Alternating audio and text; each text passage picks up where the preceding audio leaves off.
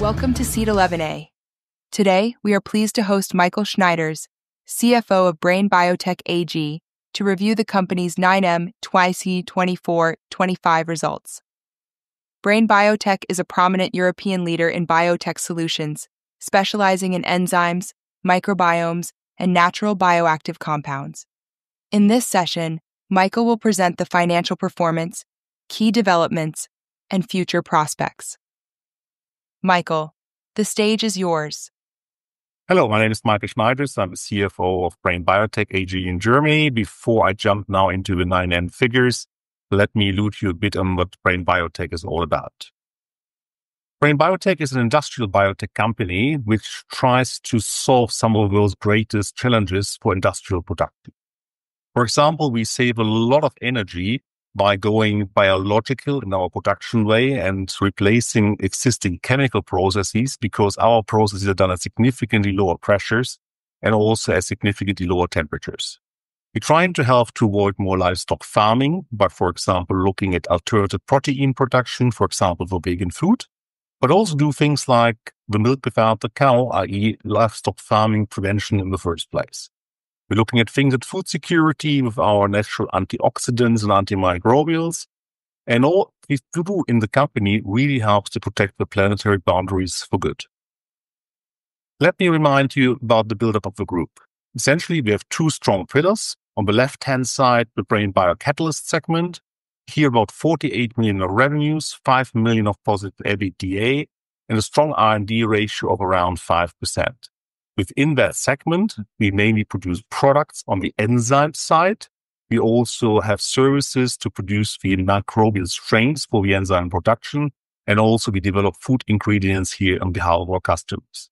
On the right-hand side, our BRAIN BioIncubator. Here we actually look at breakthrough products and participations with partners, bring highly innovative products to the market, mainly in the areas of food, but also some pharma projects and some environmental projects we do here. So how do we do it? Well, we take nature as our best example. We're looking for proteins and enzymes in nature. Once we have found them, we actually try to produce them in so-called biofactories. Biofacturing is actually a microbial strain, a production based on microbial strains, i.e. we're looking for microbial strains, for example, yeast or fungi or bacillus strains, express then essentially these enzymes in the microbial strain, develop the strain to perfection, so we actually get the yields we need for industrial production, bring it into the steel fermenters in the bioprocess, and finally produce it at our large site in Cardiff, where we can produce up to 10 cubic meters. If we need higher productions than that, we also have external partners where we can produce significantly higher, up to 100 cubic meters and even higher if we need to. We also have own formulation and blending know-how and the sales and distribution organizations to directly target our customers. So what's our go-to-market approach? We have three business models which share essentially one technology platform. First of all, our products business, mainly enzymes. Here we cater particularly to the food industry in segments such as dairy, egg baking, fruit juice, but also wine production, for example. We also have our custom research organization, the CRO business. Here we actually looking at targeting customers with tailor-made solutions to solve their biological problems for industrial production. And last but not least, the CDMO business, the contract development manufacturing organization. Here we're actually producing products for our partners in our fermented businesses. And as said, one shared technology platform unites these three go-to-market approaches. Allude you a bit on our markets. So in total, the global enzyme market is around 6 billion of sales, whereof about 2 billion of sales our addressable market, mainly in the areas of food and life sciences.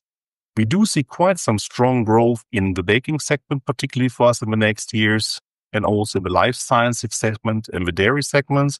And already today, we hold strong market positions in baking, dairy, and to a certain extent also fruit juice and wine production. Let me now jump to our 9M figures.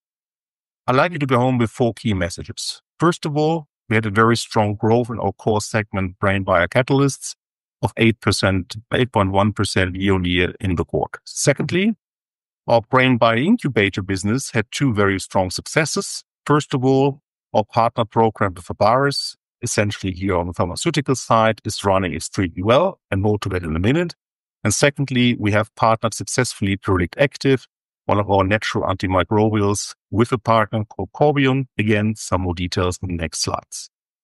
Biotech was the last minority stake we still had in the books in our industrial business. We successfully purchased that minority stake for 1.4 million and realized a nice book gain with it.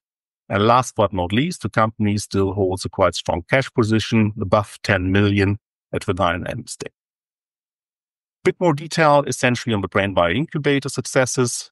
We've partnered now Pyrrolic Active, which essentially is a natural antimicrobial derived from the peel of the orange skin, with Corbion. Corbion, almost a dream partner for us, Amsterdam-based company, Netherlands, with about 1.3 billion of revenues, particularly strong in the area of sustainable natural ingredients. We have done a so-called TMS Plus deal here, i.e. we will advise them still in our contract research organization, essentially on the future path of that program. And once that project comes then to market, we would also get some royalties on that sales. Secondly, and very important for the company, the project with Pharvaris is in a very good stage right now. Pharvaris themselves, listed on the Nasdaq, essentially has announced that one of the key products, the on-demand treatment for so-called hereditary angioedema, HAE, they will release now the scientific data about 1 quarter earlier than originally thought. So very well running program. And secondly, also that they have been able to do a very large secondary placement in the market, getting finance in north of $200 million to finance fully their program through until market launch. Very strong statements here also on behalf of BRAIN, because essentially BRAIN will collect additional regulatory milestones of up to 27 million euros until market launch of a product. And with the positive news essentially from Pharvaris, that becomes very much more likely we actually harvest these milestones. Bit deeper dive into the numbers, you can see here in the circle. Good growth, as said before, in the core segment BRAIN Biocatalyst. A bit more muted growth on the overall group, mainly driven here by the negative performance of a segment BRAIN Bioincubator. Two major effects here. On the one hand, we had 1.5 million milestone last year, which by the nature of milestones being digital from year to year could not be repeated.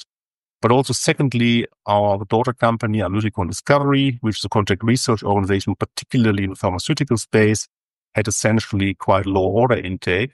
We see some improvements going into next year, but also the fourth quarter of this year will be roughly slowing growth, on that front bringing down the overall growth expectations of the group. If you look at EBITDA, actually strong contribution here from BRAIN Biocatalysts, our strong segment year on year. The BRAINBiocatalysts more or less on the same level of last year. And despite the strongly falling sales and not harvesting the 1.5 million milestone, essentially more or less on the level of last year, is due to very strong cost cutting in this segment and the measures we have been taking essentially protect EBITDA. Let me come now to our guidance. On the quantitative guidance for this year, we're still looking at the core segment BRAIN Biocatalysts at around revenues of last year, with an EBITDA margin around 10%. For BRAIN BioIncubator, we're now forecasting lower sales than last year, around the 5 million level, and the loss around 1 million due to R&D investments. The midterm guidance remains unchanged. So why should you think about investing into BRAIN? Well, first of all, we have embarked on a clear strategy of profitable growth, now especially this enzyme segment, so the BRAIN Biocatalyst core segment. Secondly, we have a large, growing and very attractive addressable market, about 2 billion in size. We have 50 million revenues today, so plenty of space to grow for us in terms of market share. Plus, the underlying market still keeps growing at around 5%.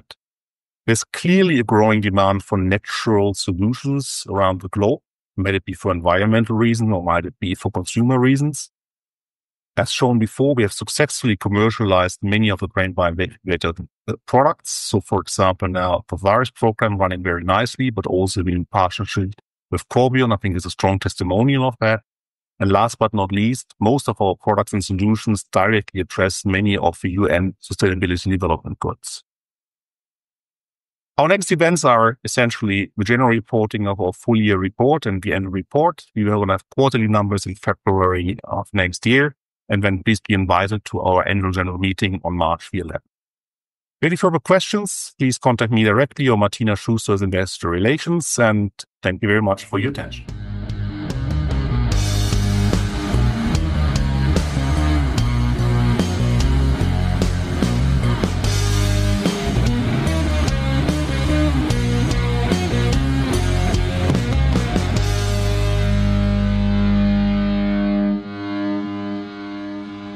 Disclaimer.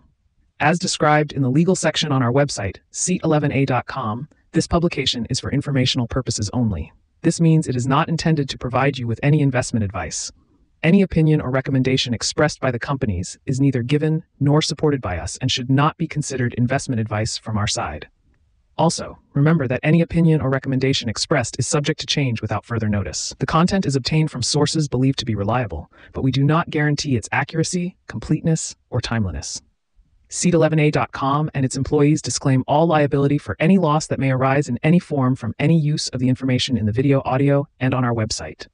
We neither express any opinion on the future value of any security or other investment vehicle, nor recommend any investment based on the information provided. Please consider the publications and our website as a platform for companies to present themselves. You need to seek financial advice from an expert regarding the accuracy and appropriateness of the material presented or recommended by the companies in the publication. As we are just considered a publisher, we may hold and trade securities in the presenting company, whether it is a listed or private company.